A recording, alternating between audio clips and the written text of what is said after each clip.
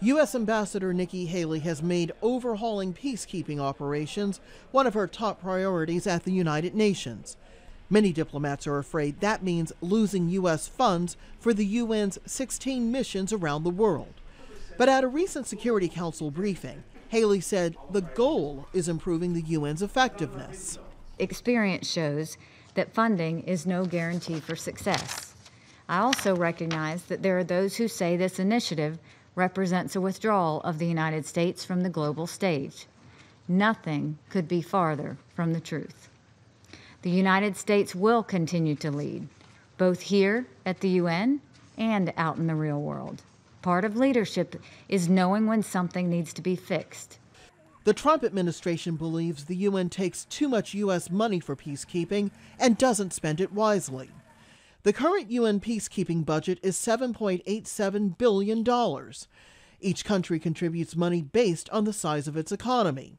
The U.S. contributes more than 28% of the total peacekeeping budget, but Haley has argued that's too much. She wants it cut to 25%. The UN Secretary General Antonio Guterres agrees on the need for reform, but added this. These partnerships must be based on solid, predictable funding.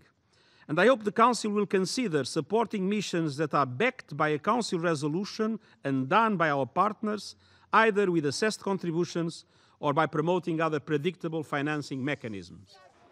Analysts say money isn't the only problem facing UN peacekeeping, and it's up to the new peacekeeping chief, Jean-Pierre Lacroix, to show the U.S. he's going to fix them.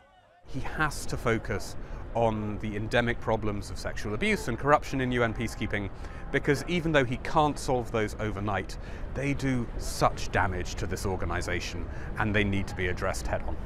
Lacroix recently visited South Sudan with his predecessor, Hervé Latsou. The security situation there is deteriorating, and the U.S. questions whether the conditions there are right for UN peacekeepers.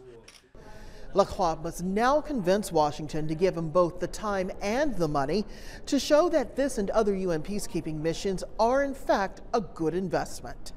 Rosiland Jordan, Al Jazeera at the United Nations.